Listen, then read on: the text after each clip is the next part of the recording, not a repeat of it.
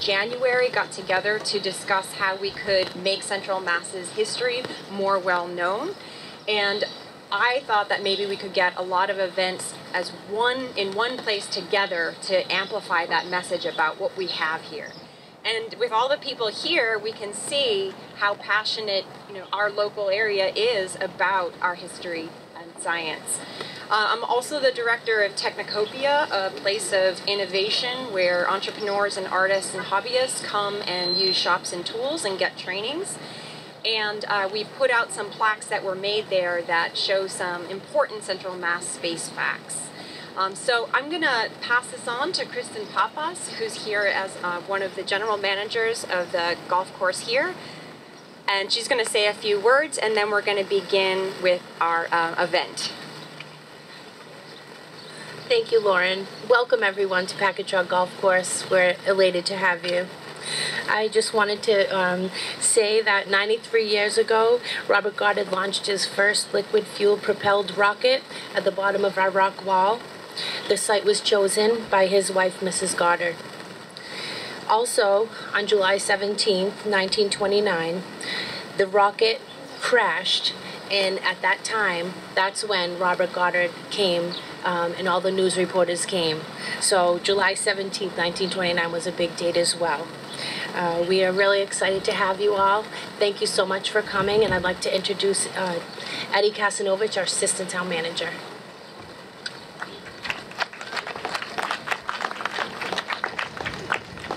Hi, welcome everyone. Before I get started, I'd like to acknowledge some public officials that are with us today. We have a member of the board, Tristan LaLiberte, with us, as well as members from the Historic Commission in the Historic Society, as well as Kristen Pappas, our Recreation Director. On behalf of the Town of Auburn and our elected officials, welcome to Packagug Golf Course. 93 years ago, in March of 1926, at this very site on the bottom of the hill, Robert Goddard, a Worcester resident and Clark University grad, considered the father of modern rocketry, launched his first liquid fuel rocket. 43 years later, on July 16, 1969, Apollo 11, also a liquid fueled rocket, blasted off from the Kennedy Space Center on Americans' first attempt to land and walk on the moon's surface. Robert Goddard's rocket was in the air for all of 2 seconds, reaching an estimated speed of about 60 miles per hour.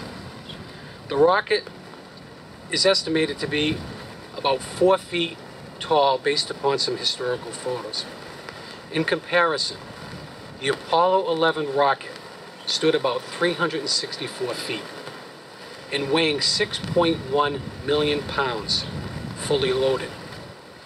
It's mind-boggling to think how that rocket got off the ground. Imagine the thrust it takes to get that rocket airborne. American heroes Neil Armstrong, Michael Collins, and Buzz Aldrin were aboard Apollo 11, screaming towards the moon at about 25,000 miles per hour. The flight to the moon took 4 days, with a moon landing at about 8 p.m. on July 20th, 1969. As a 9-year-old boy, I watched with much intrigue and excitement. Our entire family watched anxiously as the night grew on. My recollection is that the famous quote of Neil Armstrong, "That one small step for man, one giant leap for mankind," was heard around the world about 11 p.m. that evening, Eastern Standard Time. And I can tell you that this little 9-year-old boy fell sound asleep on the living room floor. Only to hear about it the following morning from my mom and dad and reading it in the Worcester Telegram and Gazette. Back in the day, they had 2 editions. They had a morning edition and the evening edition. And it made front page news, and it was all over the paper. It was a memorable and historic event that captivated every American. And to think it started right here at that site 93 years ago with Robert Goddard launching his first liquid-fueled rocket.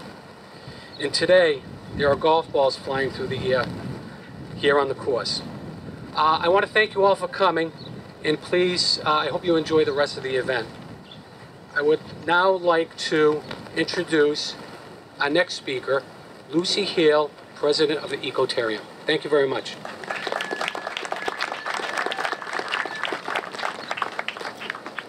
Thank you all so much for being here and for hosting us here at this beautiful site.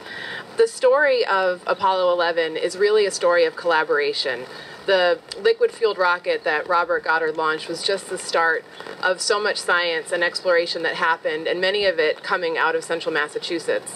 When I came to this community just about a year ago and had my first meeting with Bill Wallace, the ED of the Executive Director of the Worcester Historical Museum, he toured me through the museum and talked about Robert Goddard. And I said, you know, the 50th anniversary of Apollo 11 is coming up on July 20th this year. Is Worcester doing anything? And he said, we have to. And so that led to a collaborative meeting with the two of us and Jeff Glick from the Worcester Public Schools.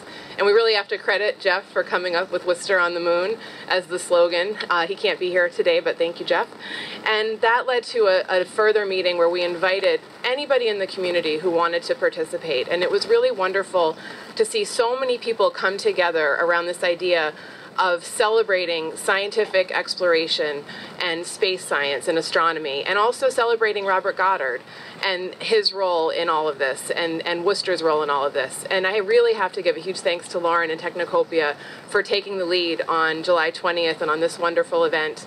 It's so incredible when people come together, and the power of the cultural organizations in Worcester is so strong, and I think everything we've been able to accomplish this week shows that, so thank you. And one of the really special things that we have going on is the ability to see some of the artifacts that relate to Robert Goddard that normally are not on public display that WPI and Clark have in their collections. And many things are on display at the Historical Museum on a regular basis, but this is going to be really special this weekend, and so I'm really excited to introduce Arthur Carlson, who's the Assistant Director of Archives at WPI. Thank you guys so much for participating.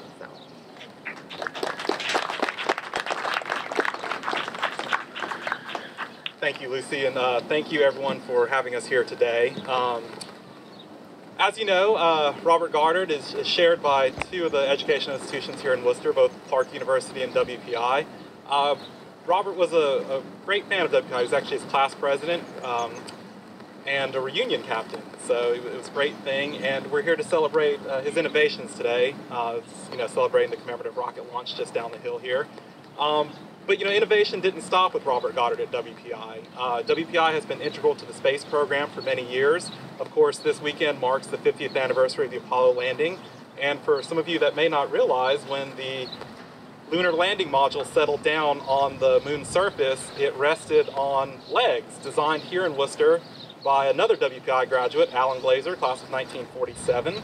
And so every time you look up at the moon, from all 6 of those Apollo missions, 24 pieces of central Massachusetts innovation remain up there because those legs served as the launch platform.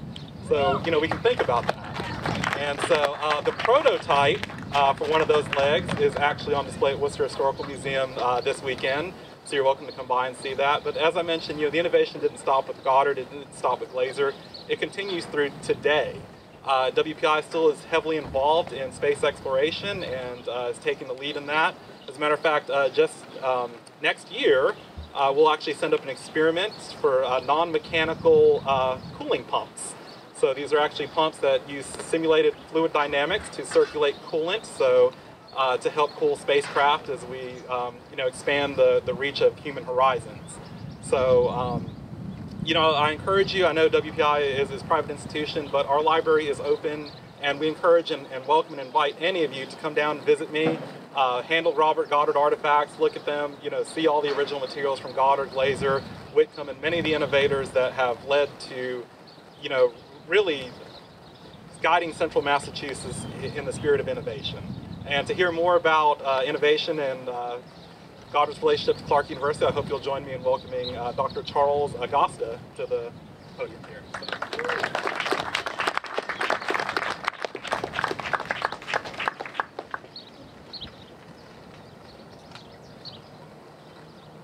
Just gotta cool off for 1 second now that I'm out of the sun.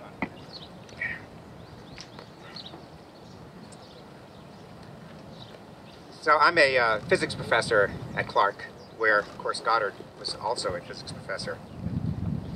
More importantly, for me, I'm the son of a rocket scientist. My father built liquid fuel rockets, and he tested them while he was a professor at the Graduate Center at the Polytechnic Institute of Brooklyn on Long Island. This is back in the 1960s. So I was present for many of these tests, and it was incredibly exciting. The rockets would have a 30-foot flame shooting out of them. The ground would shake, and it's an incredible noise. And as an 8-year-old, that's really what inspired me to become a scientist. So my dad's going to be 96 years old next week. So I'm going down to Long Island today, and I'll be hanging out with him to sort of celebrate the landing on the moon, which was a big deal in our family, certainly. So given my childhood, I learned about Robert Goddard before I learned how to play Chutes and Ladders. So when I got a job at Clark University, and I realized that's where Goddard had done his seminal work on liquid fuel rockets, I was really excited. So Goddard dreamed as a kid to go to Mars. Not the moon, Mars. It's amazing. He had a great interest in science, and his father supported that, bought him a telescope and a microscope. And when he was in high school, he even bought Robert Goddard a beautiful brass gyroscope.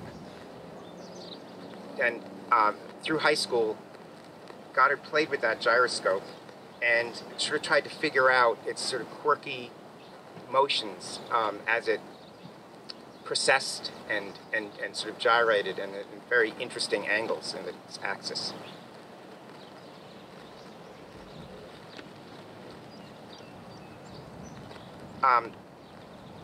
By the way, I have a huge gyroscope collection in my office just to play with them because they're so cool.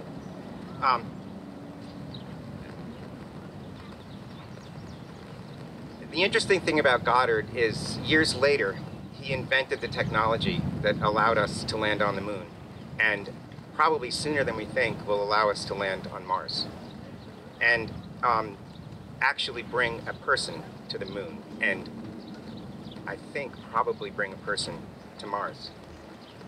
But also it's important to realize he also created a rocket guidance system based on his playing with this gyroscope, which is extremely important for space flight and space travel, and rocket flight in general. So I have a couple interesting quotes here. Famously, he wasn't well funded in his early days of research, and the general public kind of considered him crazy. The New York Times ridiculed him in January 1920 in an editorial because he expected a rocket engine to work in the vacuum of space. They called him, I quote, "that Professor Goddard with his chair at Clark College," of course it's Clark University, and they went on, "of course he only seems to lack the knowledge ladled out daily in high schools." On July 17th, 1969, the day after the Apollo 11 was launched, the New York Times wrote an apologetic editorial. "Further investigation and experimentation have confirmed the findings of Isaac Newton in the 17th century. Blah, blah, blah, blah. The Times regrets the era." So, a couple days before Neil Armstrong walked on the moon, the Times did correct its error. So Robert Goddard had the curiosity and drive to follow his dreams. No one was seriously thinking of going to the moon when he was born in 1882, and let alone in 1926, when he launched his rocket here in Auburn. He taught us some of the most important elements of science, such as vision and making mistakes. His first launch, as we just heard, was trivial in retrospect. The rocket only rose 41 feet. And it seemed a small success after a number of failures of rockets that didn't even leave the launch pad. He understood the significance of his experiments, And he pushed on. He taught us also about creativity. His playful games with a gyroscope as a kid turned into patents and rocket guidance systems. Goddard showed us that having the courage and creativity to follow your dreams is how great science is done. This is also how you change the world. We are so proud at Clark University to have Robert Goddard as one of our inspirational legacies. We're also lucky to have hundreds of artifacts from Goddard's life in the archives, so we can continue to learn from him. Among other things, lab books, diaries, patents, and his gyroscope, which I've actually held, which was a pretty amazing feeling to have held that. We have a signed autobiography of Goddard brought to the moon by Buzz Aldrin. The book was given to Buzz by Ed Aldrin, his father, who was a student of Goddard's. It's an amazing coincidence. I don't think it's necessarily a complete coincidence. In a way, Robert Goddard's greatest achievements are embodied in Clark University's motto, challenge convention, change the world. Thank you.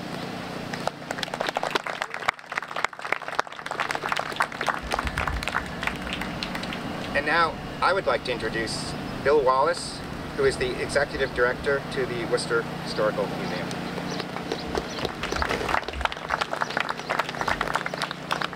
Thank you. And interestingly, some of you might know that little biography of Robert Goddard was published in Worcester, Massachusetts by Archie St. Onge. So it has yet another association with Worcester. It's my pleasure to be here today because this is truly about partnerships, and I want to thank Clark and WPI for loaning things to Worcester Historical Museum for Saturday, and for Lauren and her team and all of our partners in pulling together today's event and what's going to happen tomorrow. My job is to offer a little historical perspective, so I've prepared a 30-minute lecture for you on no, I'm just kidding, on what happened here in March of 1926. I thought it would be important to hear some of the things that were written about that day. And one of them comes from a book, This High Man by Milton Lehman, with a preface by Charles Lindbergh, who was one of the people who got Goddard some of his support for his rocketry experiments. So let me quote a little bit, and I might skip around. March 16th, 1926 was a clear, cold day in Worcester, just like today, with snow on the ground and no promise of spring in the sharp morning air. It was a Tuesday, the professor's free day, with no classes scheduled when he met Henry Sachs, his new machinist, in the Clark physics lab. The physicist carefully locked the door of the shop and climbed into his coupe beside Sachs. Goddard always preferred coupes. Quote, "You don't have to take an excess of people," he said. Between them, there were 2 fresh liters of liquid oxygen. There was no guarantee of more from Lind Air Products for several months, so if their March flight failed, it would be April at least before they could try again. The professor was bundled against the Massachusetts chill thanks to Esther's concern for his health. In cold months, he wore high-buckled galoshes, a gray coat buttoned up to his neck, a muffler, and a woolen cap. I had that costume ready this morning, but I changed my mind. Parking at a ravine some distance from the farmhouse, Goddard and Sachs carried, slid, and eased the wooden crates containing tools and the rocket's motor, tanks, and piping to a secluded spot near a cabbage patch. They erected a pipe launching frame, and those pipe pieces came from Waite Hardware in Worcester, which some of us know in this later incarnation as Elwood Adams. They erected a pipe launching frame and carefully placed the fragile rocket inside of it. The 2 men worked through a cold morning hours rigging their gear. Shortly after noon, the rocket was ready. Percy Roop, Clark's assistant professor of physics, arrived at the Ward farm with Mrs. Goddard. She had her husband's latest purchase slung over her shoulder, a French Sept motion picture camera, so named because it ran for exactly 7 seconds, gentlemen, without rewinding. On many occasions, she had chatted briefly with Aunt Effie in her warm, commodious kitchen. Aunt Effie was not Robert Goddard's aunt. She was a New England aunt, which meant she was a friend of the family. With Aunt Effie in her warm, commodious kitchen and its familiar window box of bright geraniums.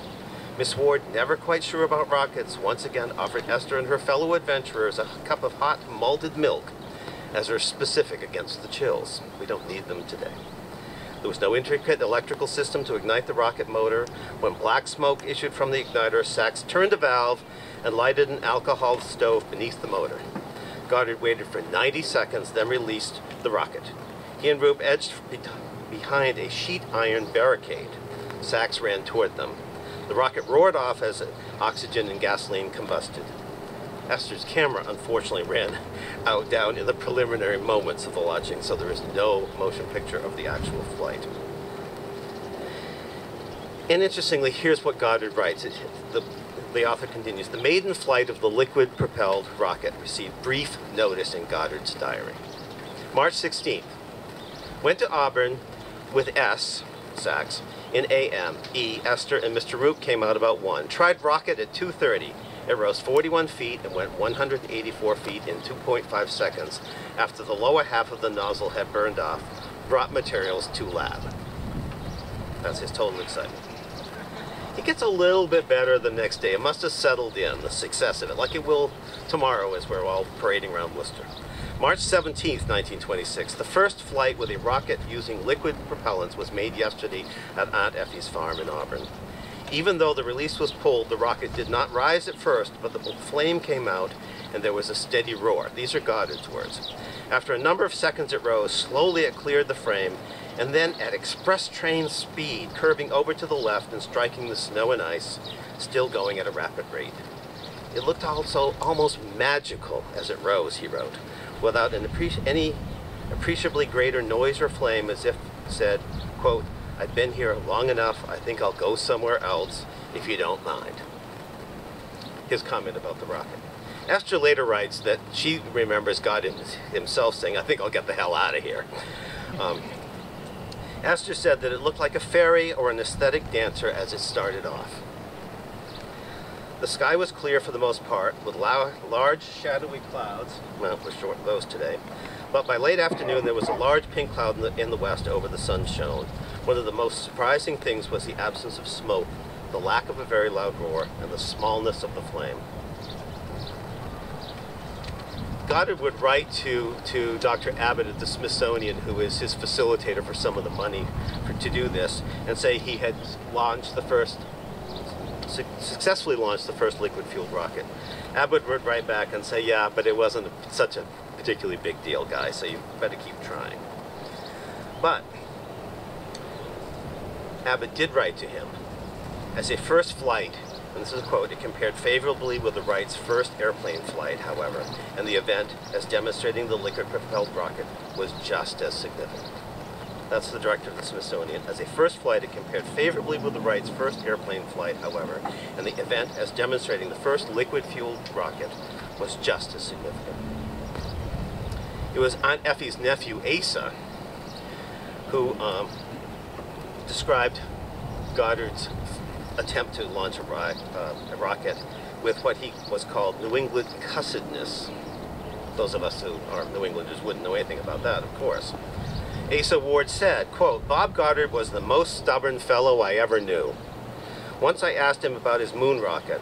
Asa, he told me, I'm just trying to get this thing off the ground. And Esther wrote later, looking back, it was the most beautiful sight in the world, seeing the rocket take off. We slogged jubilantly through the mud of Aunt Effie's cabbage patch toward the broken and twisted record, and there started history. So that's what we're here to celebrate today, although the remarks about the 1929 launch and the fact that it brought all of the Worcester police and the ambulances and remarks from all over the country, that's what really made Goddard famous, because in response to 1929, there were headlines in the St. Louis Dispatch, the Washington Post, the LA Times, the New York Times, and they're like, roar heard 2 miles in moon rocket test. Man in moon scared green. But it is the history of American rocketry, and it's something we share in Worcester and Auburn and central Massachusetts, so it's great that we're here today to celebrate. Goddard, responding to 1929, said, I tell you that there was no attempt to reach the moon or anything like that, referring to the tests here. And they do continue here from 26 to 29. True enough, I did say back in 1920 that it might be possible to send a rocket to the moon someday, but such a thing won't happen for many years to come. So 50 years later, we celebrate it. The other great biography of Goddard that's more recently published is by David Clary, who actually has Worcester roots. And on the back of the jacket, it's James Lovell, who's the commander of Apollo 12, writes, "Every boy needs a hero. For me, it was Robert Goddard. From an early age, rockets fascinated me. I read Goddard's published texts, and in high school, I wanted to be a rocket engineer. When I joined the space program and worked with rockets, my dream was fulfilled. Robert Goddard was the visionary who laid the path for America's ventures into space." How appropriate that we celebrate him today, and how appropriate that we do it knowing that most of the media that we're seeing is celebrating someone else these days. A spacesuit made in New Jersey, or not mentioning much about Goddard. But you do have a weekend where you can find more about all of the Worcester inventions. You can come to the Worcester Historical Museum and you can see the backup Snoopy cap through which Neil Armstrong might have said if they'd used the backup. It's on loan from NASA. This is One Small Step for Man, made by David Clark Company in Worcester. So keep in mind Goddard's most famous quote. "It's difficult to say what is impossible, for the dream of yesterday is the hope of today and the reality of tomorrow. And with all of you and Lauren's leadership, we will make Goddard the reality of tomorrow and the hero of the American space program." So thank you for being here. And I think at this point I turn it back to Lauren for our instructions about what we're doing next. Thank you.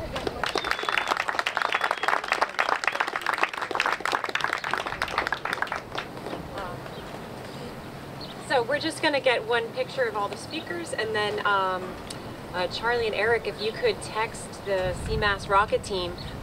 Down below at the 9th hole, there is a monument where Goddard did the original launch, and they are awaiting our call that we've finished up here, and they're going to begin to launch some rockets.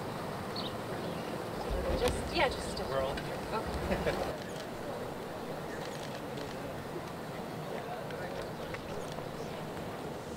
Yeah, go stand there. So, first Yeah, they used it a couple of times. They used it the last accident. That's Lewis is going to be doing the launching. Yeah. Then you'll do the countdown? I'm going to do the countdown. You're just going to push that forward. Okay, just put your finger on it. Don't do it yet. Okay? Okay, we're launching the Mercury Redstone in 5, 4, 3, 2, 1.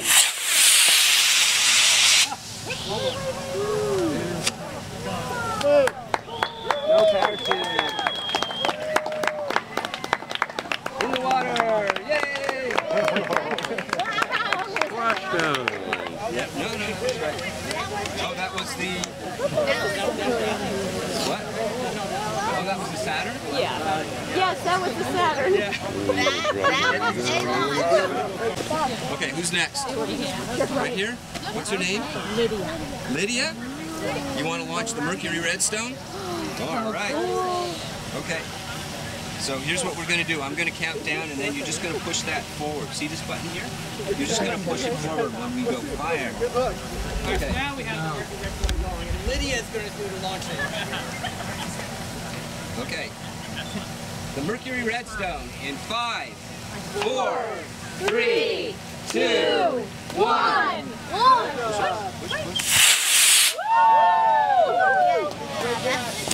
Okay, I got that one.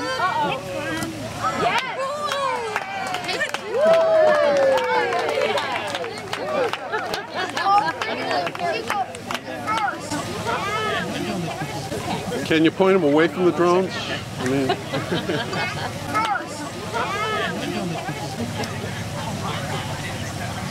We have one successful recovery. Recovery, that's the one you shot up. Okay, what's your name? Grace. Grace? Okay, Grace is going to launch. So we're going from the old to the new. SpaceX. Falcon 9. You have continuity? Okay.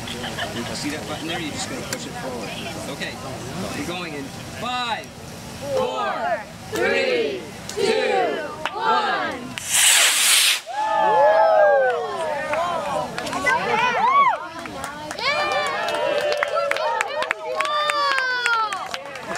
Nice one. Okay. I got it. That's a good one. Okay, so, what's your name? Luke? Which one do you want to launch? The arrow, the rocket on the big pad, or the other one, the spool?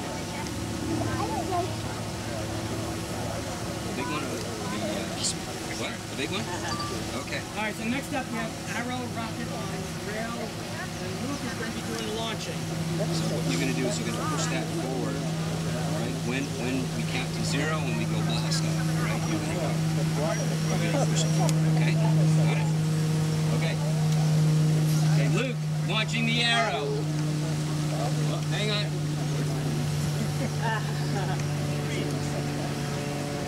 Pretty high. Shoot it down. Okay, ready?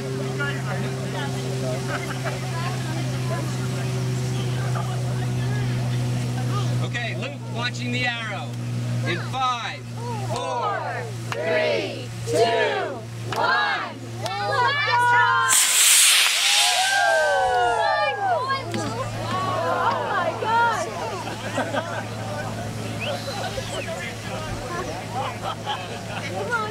She's coming down. It's going to come out at 300 feet. Amazing. Wow. Heads up. Good job, Luke. Here it comes right there. That's awesome. Woohoo! Nice job. Okay, you guys. Geo. Okay. Geo? George. Okay. Now everybody, this is going to be loud. It's not going to go very high, but I want everybody to be aware that it's going to be loud, and Geo is launching the cool spool. Okay. Continuity? Yeah. So you're going to push this one forward, okay, when we count down to 0? That one, yeah. Don't do it, yeah. Okay, cool spool. Everybody, heads up. We're going in 5, 4, 3, 2, 1.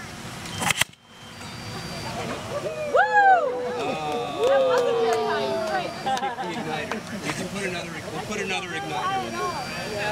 We're happy now. We switched batteries. Don't worry, Jill will do it again. Okay, well, no, we're going to have to get another igniter. We'll put it in. We're going to launch Nell next. Okay, who is launching Nell? One of you guys? You guys want to launch Nell? Or you launch one yet? No? You haven't launched it? Come on. You'll not launch Nell. Okay, Vincent, launching the replica of Robert Goddard's Nell.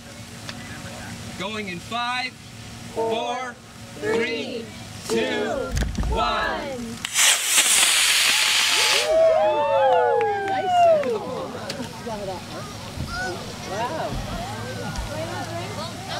Nice. Oh, there it comes. Wow. Look at that. Dude, nice one. Is that how it actually launched off by half of it? What's that? Is that how it actually launched? Yeah, that's just the launch pad. Oh, I thought that whole thing went off. Everybody thinks the whole thing is I did, yeah. So, see this button here? You're just going to push it forward. It kind of toggles like that, okay? So when we get down to blast off, you're going to push that forward. All right? Andrea, that's your name? Yeah. Okay, Andrea's going to launch the spool again. Woo! We're going in 5, 4, 3, 2, 1. Push it.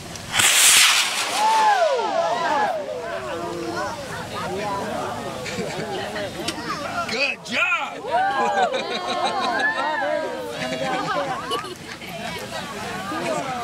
Yeah. Nice job, Andrea. Okay, and you want to launch the big, that big one there? Okay. What's your name? Cassidy. Cassidy. Cassidy's going to launch. It did, huh? That was so good. All right.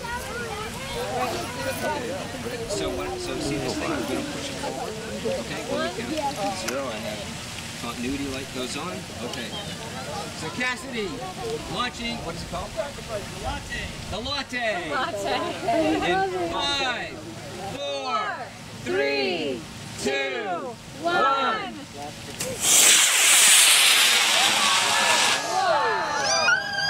Wow, it's coming right down. Oh, it's breaking apart. It is breaking apart. Not too much. That's definitely It was supposed to break apart. Good job. Good job.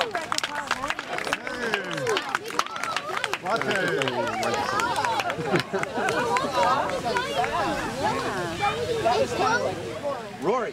All right, Rory. Okay, we're going to... what? Oh. And Rory's going to be doing the launch. Okay, so see this thing here? We're just going to push it forward, okay? Don't do it yet. Okay, Rory. Launching the streamer rocket in 5, 4, 3,